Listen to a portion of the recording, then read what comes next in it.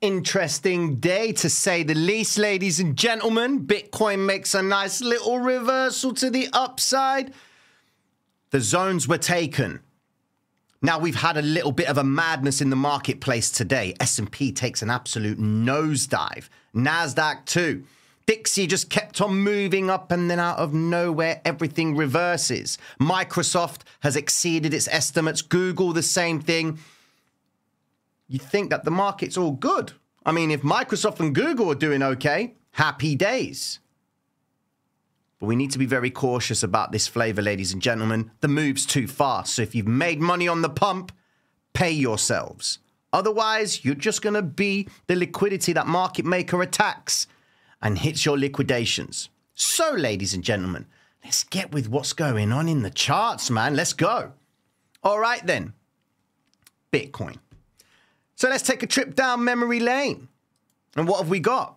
Earlier on in the live stream, we were talking about the idea of Bitcoin showing the capacity to spike because market maker can see the liquidity was stacked inside of these zones. Now, we were expecting Bitcoin to try and break away from this area. And the idea is that the longer they stay in this cloud, you're waiting for the information. You're waiting to see the proof that they're getting ready to break higher. You do not run longs until you get above that cloud. Because had price gone into that cloud, which was the daily open, which we wanted, you would have been able to exploit a price opportunity, more importantly, a pattern that we talk about every single day. All right? So check this out. Going into BTC. Here is, ladies and gentlemen, the definition of rise, retrace, continuation to the upside. That's the flavor. That's what we were looking for today. They come back and they took our little red vector candle zone right here. They took the next zone, and then they went and finalized in this area and got above the psychological high, even the 800 EMA on the 15-minute time frame. Quite an interesting story right there with Bitcoin. But what did they do? They came back and ate the liquidity. Now, I didn't refresh this. I last refreshed this at 10 o'clock this morning UTC. And then we refreshed that bad boy, and you can see they just literally just climbed all the way up and they attacked the liquidity. Now we've got a few more shorts opened at the $4.5 billion mark. Shorts opened at that point at 28,350. All right. So that's where the next bout of liquidity could be for Bitcoin at 28,350. Now let's just go back into the chart. 28,350. Where's that bad boy? That takes us towards this zone right there or thereabouts inside of this zone. All right. So mark off. That is the zone. That $4.5 billion worth of short liquidations is going to get tapped, all right? As long as they maintain this flavor. But guys, make sure you're taking some money off the table. There's no point in seeing the success of a move like this to only give it back. Why? All right?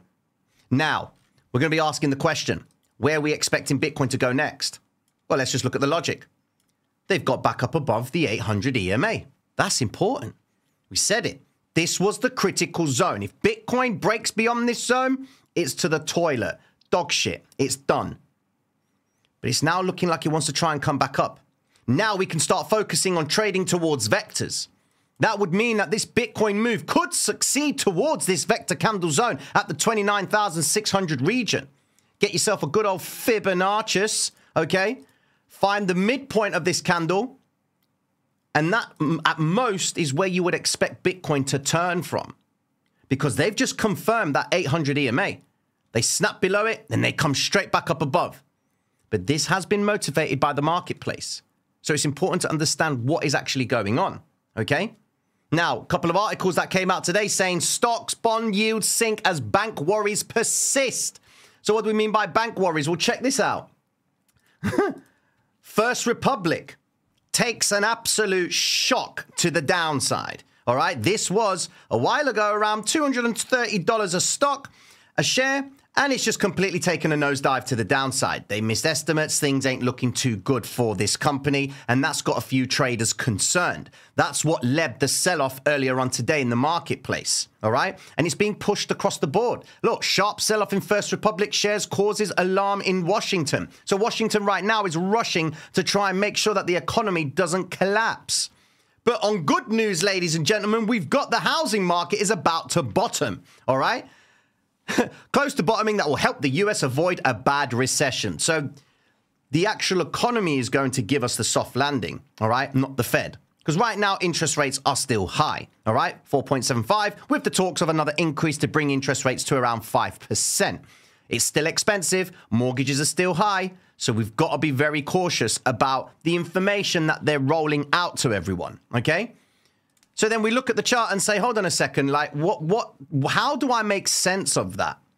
Well, let's just go and have a look at what's been going on with other assets across the board so that we can make sense of Bitcoin's behavior, all right? Check this out. S&P. Go all the way down to the S&P itself, and you can see they took an absolute nosedive and took back every single one of our levels that we labeled off today in the live stream. Happy days. And each of these are vector candle zone 1, vector candle zone 2, and a little vector candle zone down at the lows at 4,091. Happy days. But this has been a sharp reversal, okay? Now, if we just go over to Microsoft and Google, we're going to have an understanding of where they're likely to end up going into tomorrow. So this was the price they closed at, and they've now gapped up to around $108 a share. That's good news for Google. Comes back and finalizes this gap up here, guys. So that's very interesting. More importantly, Microsoft closed at 275, shot up all the way to $288 a share. Happy days. So what are we expecting in tomorrow's market? We're probably going to see price try and fill the gap. So that means a little bit of a movement lower to then see price continue back up again. But is the market ready for continued movement to the upside back into Bitcoin? Because if the market moves up, so does Bitcoin. And that's the problem that I've got. Because ultimately, Bitcoin just needs to do its own thing. I don't want Bitcoin to go down when the stock market goes down. I want Bitcoin to move up when Bitcoin just needs to move up. Simple as. But we're now looking at this very important zone on the 1 hour time frame, and you are seeing a collective of vectors. So what do we mean? Pay attention to this zone. Remember what we said earlier on about the 27,500 zone, the whole and half number principle. Where are the pushes? Are they building longs or are they building shorts? Okay, look at this. They built the longs, mark price lower, built the shorts, recovered those. And this area right here is what you call a green vector candle continuation zone, all right? That means that price has come back into the vector candle region, stopping volume candle right there with the red vector candle, and then they shift out to the upside, all right?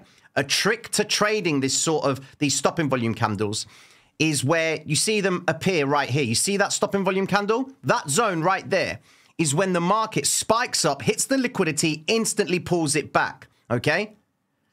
You can probably assume that when price is doing that, after it's been basing out like this, there is a high probability that they're going to come back into that vector. So you would initially run along inside of that zone with the idea of price continuing back up. It doesn't always give you a green vector, but price always ends up following the narrative and continues up based on the way they've been behaving, all right? So now that we have an understanding that Bitcoin's moved to the upside, was successful, happy days, where do we expect Bitcoin to go now? All right then. So going into tonight, Asia's going to get wind of the positive outcome by Google and Microsoft. So for the short term, Bitcoin could sustain this move even further, but we need to go into the smaller timeframes to understand the idea of what would we need to see if price is going to start breaking down. All right, check this out.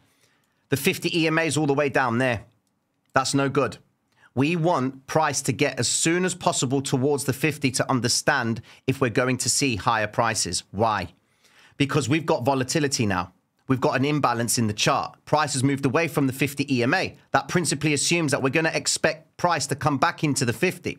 But as long as price stays up here, the moving average in principle on the 5-minute time frame will get closer and closer to price and then marry up to it. And then that is where we would effectively have the next setup for the chart. Why? Because we'll be focusing on the cloud. Yeah? Let's go into the 10-minute time frame. Show you the cloud from earlier on today. Check this out. They were trading flat, no opportunity. They broke above the cloud. First green vector candle above the 50 EMA. Happy days. Shift out to the upside. You would have been able to exploit longs inside of this zone because they didn't do what? They didn't invalidate the cloud. All right? So important. You can look at it in terms of hindsight. You can say to yourself, okay, then what was going on here? Well, if you were waiting for price to continue back up and trading back into the logic of this vector candle wick right there, you're saying, right, price is still above the 50 EMA cloud. I've got no interest to worry about price going any lower. And then, of course, as it gets closer towards that point, you see it rejects it with the confluence of the daily open, shift to the upside, happy days. Did anyone take the long? That's the question. Did any of you take the long? That's what I really want to know. Give me a hey ya, give me a hey or whatever. All right then, cool. Now, let's go into look at other assets to make sense of this madness. Euro. Euro has been doing great to hold out inside of this zone. Very interesting price action with Euro, given that it's taken and completely recovered all of its move to the upside, straight back down to the downside, and came back into this area. We've got a bit of a volume profile zone right here. We've got the value area low down at the lows here, but there's a lot of activity happening inside of this zone. We zoom out and look on the higher time frames, and you can see that Euro does have a blue vector candle region right here that we've got to be careful of. So just keep an eye out on Euro. Going into oil, I saw your comment, bro. Now, oil. Come back into the vectors. It's done. Like, it rolls back in. Now we're looking to see if oil can come back up into this zone, because oil will go up when the value of the dollar goes down, which then gives me the insight that we could assume that if dollar dominance continues with this move, then we're top side, we would expect it to end up right here. Now, dollar is closed. Euro is open. So Euro's going to have a little bit of flavor up until about 2 o'clock in UK time. All right, 2 o'clock in the morning before the dollar dominance chart actually opens up again, or the futures markets. Okay. We've got these vector candles right here that we need to be careful of. But the strength of the dollar has forced traders to seek the treasuries. Okay. So we go into the treasury market. Look at that. Investors are seeking the safety of the government bonds. All right. But at the same time, when bonds are going up, assets across the board will be going higher. So are they really seeking safety, or is risk appetite now stepped back in? That's the question, all right? The yields have taken a nosedive. Look at that, 2-year yields market down below at 3.9%. And what did we say quite a while ago? You really want to be picking up stock around the 4% mark or below.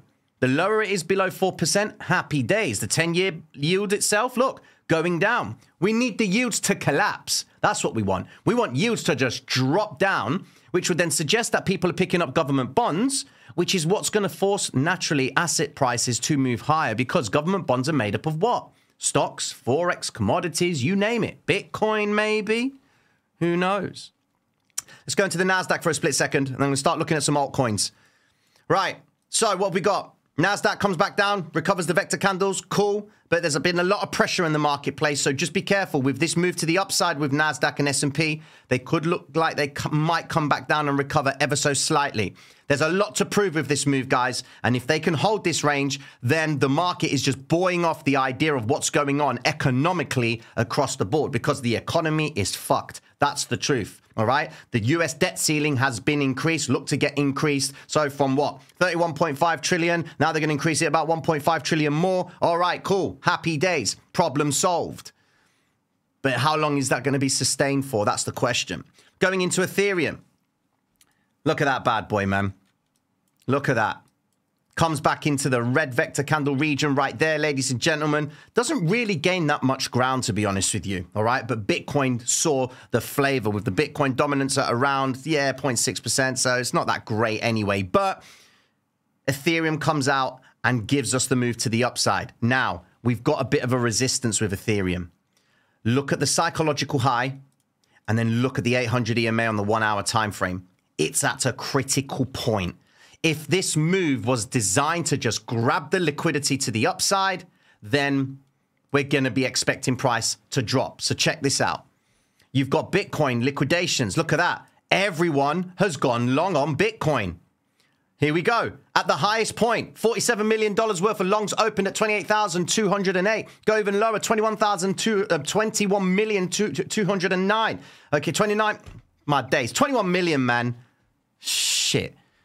But there is a collective of people buying up. Now, people are going to keep on shorting. That's why, in principle, people will still keep on rising prices. So market will keep on rising up because people are not in acceptance that Bitcoin can be at this point. All right? So be careful trying to run shorts in these areas because market makers got traders interested to go long at the highest point, which leads me over to the next one. Bookmap. This bad boy right here gave us the heads up around the VWAP. As long as they could maintain the VWAP, then they would be working their way even higher. Now, we've got ourselves some interesting levels on the on the actual Bookmap. Check this out. You've got some liquidity at 28,500, which sits with 843 Bitcoin orders. And the book is not in balance just yet, but we want to see. If you saw there, it says minus 11%. That means that sell orders are being picked up. That's good news because that means price is going to continue higher. But I am recommending that you trade very cautiously running longs on this. Don't fall on for the hype that Bitcoin is just going to shoot all the way up. There will be a little bit of a retrace, all right? So just wait for a bit of a retrace in the charts, and then you'll be a little bit more comfortable knowing that the move has been sustained to the upside, all right? Keep an eye out on the 15-minute time frame. Look at this. Look at this area here. This is the 28,196, okay? This is the 800 EMA. If they can't hold this point, they're going to come down and recover some of the vectors. How much of the vector is going to be all decided on whether the same guys that were long here, or Mr. Market Maker, if he starts running his longs in this area, price will naturally start moving away from that point, okay? And that's what's, man, I am working up a sweat. Anybody hot in here? Man, because I am. Anyways, let's have a look at XRP. XRP looking like it wants to break down now, all right? Blue vector candles coming into place, volume sort of dropping as it's going to the highest point. It is consistent with a climatic play, all right? But we're waiting for the market, in principle, to just start pulling back. That's what I want to see it do. Pull back before Hong Kong opens and the Asian session fully is in play. Now, gold. Gold does well, comes back up into the 1995 zone, comes back into the vector candles, trading towards vectors. Look at that red vector candle region right there. They come back and recovered that area. Now, what does that tell us? That tells us that investors are seeking the safety of gold at the same time, all right? So, will gold top out in this range, or are we going to see gold coming up and taking a very critical point? I'm waiting for this area here, 2012, to be broken, because then that will lead the flush of liquidity to the upside, retrace continuation up, because that's where the vector candles will reside, okay? Now, going into Solana. Solana's done well. It's coming back up, okay? We're waiting to see if Solana's creating a cyclical move to the downside. Now, we really need to see Solana get above the 800 EMA, and if it can't get above the 800 EMA, it's done for Solana. That's the truth, all right? It's a very important point in the chart, so wait and see how it behaves around this area. And if it rejects this zone, then we're probably going to see Solana come back down and recover the vector candles and then probably work their way towards the $20 mark. All right, cool. Moving on from that, let's have a look at waves. I like waves because it trades really well. Okay, now we've got vector candle zone right here. We've got a vector candle region here. And we've got a topside vector candle region right there. So we've got all this pool of liquidity that they could actually attack. As long as it can work its way away from the psychological ranges that you can see right here, happy days. That's what we want. We want to see it break away from that zone, because every zone that they work their way back to is a potential area that they can sell from. That's why when you're trading towards vectors, it's so important that you're paying attention to how they're behaving at around the last point of a red vector candle. So you see price here, that zone, look at what they did. They moved up towards it, sold away from it. Now they've come back up into that zone, and there's that red vector candle region right there. So principally, you would assume that they're going to sell off from that point. But if they don't break down on the moving averages, and they don't actually collapse below the 50 EMA on the 5-minute time frame, then your bias in principle is to see higher prices. You're looking for movement, man. It's not about the price. It's about the movement. And that's what you want to be focusing on, okay? Pound. Tricky, man. Pound is tricky. And they said it today, that people in the UK are a little bit more poorer. What a story. Can you believe that? Where's the article? Check this out. Look at this bad boy. There you go. Bank of England chief economist says Britons need to accept they're worse off. And that's only because of the cost of electricity and gas. They solve that problem, happy days. Now, pound itself looks like it's creating what we understand to be this cyclical move. So we've got the recovery back up to the vector zones, and they've aggressively rejected that region. I would expect them to try and bring it back up again, but it all depends on what happens in Asia tonight, okay? Now, let's just go into AMC today. AMC did really well, closes the gap in that range. And we've got this red vector candle, which I would expect them to try and attack later on in the markets tomorrow. We're going into tomorrow, and we have... This is big, right? We've got core durable goods orders and durable goods orders month on month. Now, it's not a massive market mover, but the market will react to this, okay? Now, it's really Thursday because you've got the unemployment claim. So whatever's happening now in the charts is being set up for that data. That's the truth, okay? Going into more information, what else have we got? The volatility index. Now, look, remember what I said. When this bad boy... We said it on Saturday, no, Monday night? Yeah, Monday night. In an area for reversals. And they've shifted back up towards that 18 mark, okay? If this thing keeps moving up, everything's coming down. So get on your charts and make sure you're paying attention to the volatility index. This thing goes up, assets go down. When this thing goes down, assets go up. We're at a point of complacency in the marketplace. That's why at 18... we're expecting reversals from this point to get above the 20. The best time to buy stock is when it's above 30, all right? Because in the history of time, the volatility index has always seemed to move from these zones, okay? Look at this. What a perfect time to buy stock when it was all the way up there. That was when, what was it? COVID. Look at how mad that was. Everyone was shit scared. And that was the best time to buy because then that started the biggest rally in the market, all right, since 2020. So look at where we are right now at 18. So we've not got the fear in the marketplace. People aren't absorbing the fact that the economy is doing shit in the US and in the world, all right? Interest rates are so high. Mortgages ain't being picked up. People are withdrawing money from banks, putting it elsewhere. All these small banks are going to start struggling soon. When's it going to give? That's the question, all right? 30-minute, let's go back into a little bit more price action. Give me some of your coins, ladies and gentlemen. Let's have a look at some of your coins and we'll put things into perspective. Right, 30-minute time frame, green vector candle. Thing is, volume is rising as it's moving up. It's a climatic candle. So there is still interest in this area. So just keep an eye out on Bitcoin's price action going into this evening, okay? Now, what have you got? MATIC. Let's have a look at MATIC. Happy days. Cool. So MATIC coming back up into that $1.02 zone. It's a nice play.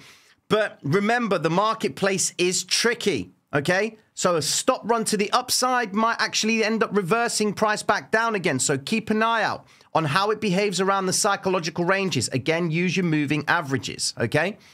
What else have we got? Crow. Let's have a look at Crow. Yeah, okay, we'll have a look at that bad boy. Okay, maybe not. Crow, yeah, let's do that one. All right, 6 cents. Big spike, come back down. This is exactly what I'm talking about. Big move up, retrace back down. Altcoins will do that, all right? So if you experience a sharp move in an altcoin, take the money and run, because there's a good chance it's going to sell off and come back down to the moving average. This is what you want to see Bitcoin doing on the 5-minute time frame. You want the 50 EMA like that, because now you've got a cloud that you can see price moving away from. And if it can't hold above this zone, there's a good chance it's going to start working its way and finding resistances inside of this cloud to start working back into the vector candle region like so. Altcoins are treacherous for that, so just be mindful of that. What else have you got? Let's have a look at GALA. My guy wants GALA. How many likes we got in here? 300 likes, man. Come on, man. And we're bringing you flavor tonight, man. GALA. 3 cents above the 800 EMAs. Had to travel quite a bit, but it looks like a promise that they may finalize at the psychological low. So just keep an eye out on this region. It's doing well, and altcoins will move fast, so make sure you're taking some money off the table. You want the 50 to get close to the actual price point itself. So just be mindful of that, okay? What else you got? RNDR. I know this bad boy. Look at that. This is a classic example. Watch this. You can see with the spikes up, yeah? What my goal is, guys, is to try and get an awareness for you so that when you see moves like this, you're not ecstatic. Unless you're in a trade and you've got profit and you can take it, happy days. But I want to try and get the idea across to you about the behavior when they spike these zones. Is it going to grant another attempt? All right? Because you've got to say to yourself, hold on a second. Price has been doing this, spiking up, right? And it hasn't actually broken down. I can only assume it's going to start working its way back up. So you take the trade. You place a stop outside the structure. You don't put it inside there because you want to keep your risk management tight. Don't use too much leverage and you'll have the flexibility to put a liquidation point of about 7 cents. All right, or 95 cents, like a zone that it will take a long time for it to get to, okay? Always put it outside of the last point that they moved away from, because then that way you protect yourself from getting hit in a liquidation, and you then have the opportunity to change direction if it looks like it's going to continue in that direction as well, all right? FET USDT, bang, 30 cents, happy days, mad that is. That projection came in nice. Did take a little bit of a while. But now, again, psychological range. They're coming back into the same zone that they sold from. So here's a little bit of a test for you. Go and find any altcoin and look and see if you've downloaded the hybrid system. And if you are new to the channel, check out tradersreality.com where you can download the hybrid system free of charge. It's a tab that says start here and just follow the steps and it will walk you through on how to get this installed on TradingView. But look at how they come back into the hybrid psychological ranges there. That's the last point they sold from, okay? We're back at that point. Look at where they are. Bang, drop down. Now it's trying to come back up. So it looks like there's interest in that area, all right? But just be very careful because the move is extended too much. It's a fast play. Naturally, fast move up, fast move down. And that's what I'm trying to get you guys aware of, okay? Bitcoin is now still starting to climb up. What else you got for me? XLM. Let's have a look at XLM. I like a good old XLM. Stellar. Coming down. 10-minute chart. Can't even hit the 800 EMA. Yeah, that's a bit of a situation for us. Might not actually succeed the 800 EMA. But just be careful picking up longs from here. You don't. Quite frankly, you don't go long. That is evident right here. Okay? Let these guys go long. You sell into these guys, all right? You don't buy when people are going long. No way. You do not go long when price is shooting up, all right? Now, if you're looking at it from a daily perspective, it's a different story, okay? Look at the daily time frame. We can logically assume that Bitcoin holding this zone is going to come up into the vector candle zone. Happy days. That's what we want to see. We want to see that region getting taken. We need proof. It needs to get above the 50 EMA cloud on the daily. Okay? Well, XLM, but that's Bitcoin, whatever. Anyway, there you go.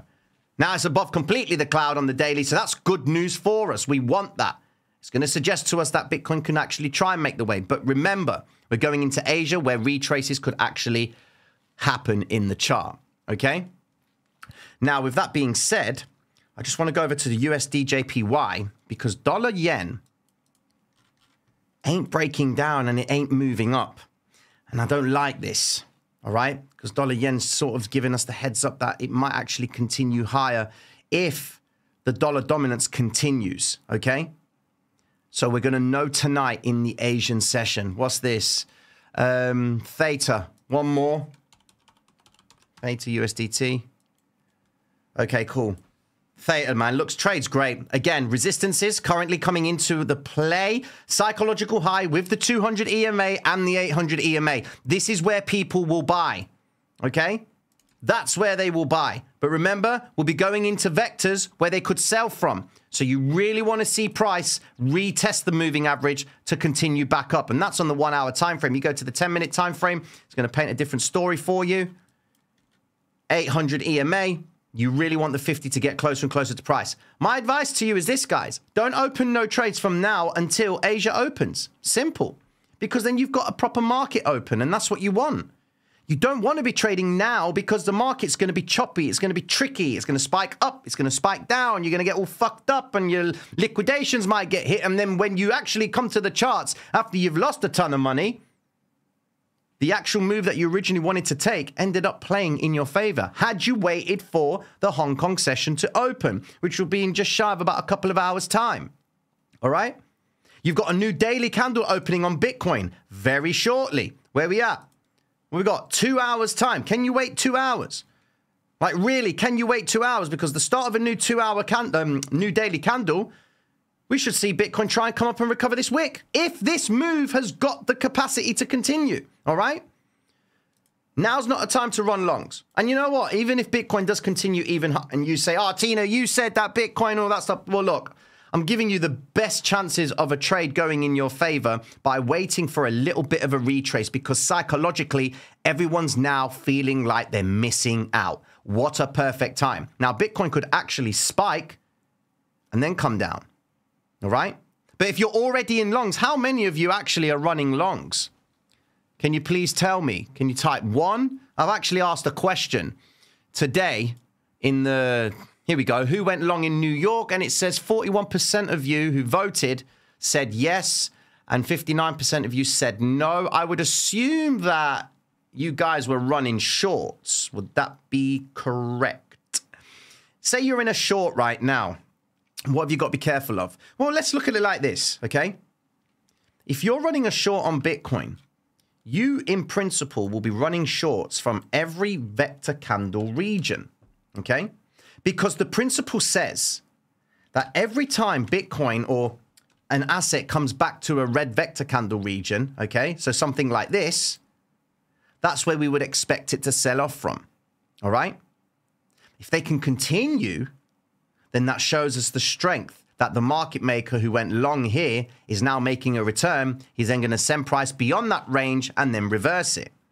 But the ideal thing is that if you're running shorts, okay, the shorts have to be done as a progressive thing. This move is not progressive for Bitcoin. It's fast, all right? So it's a shakeout on all the guys that were previously short.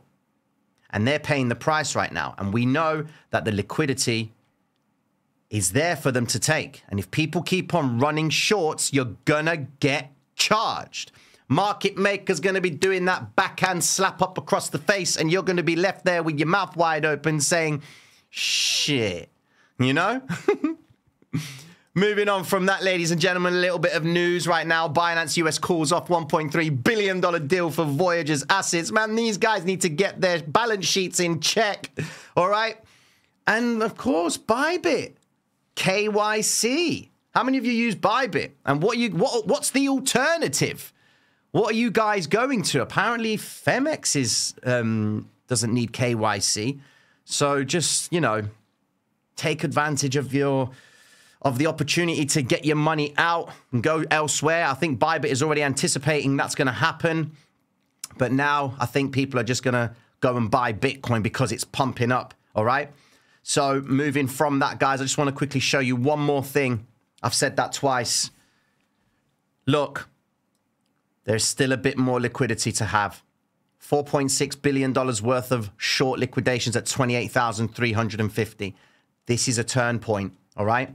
So just be careful. 28,350 is the next point of interest for Bitcoin to do something, all right? Let me just mark that off. There it is. 3, 4, and 6. Yeah, something like that. It's going to take it, man. It's going to eat that, all right? It's going to take that zone. It's just moving too fast for my liking. Got to be careful, okay? Cool.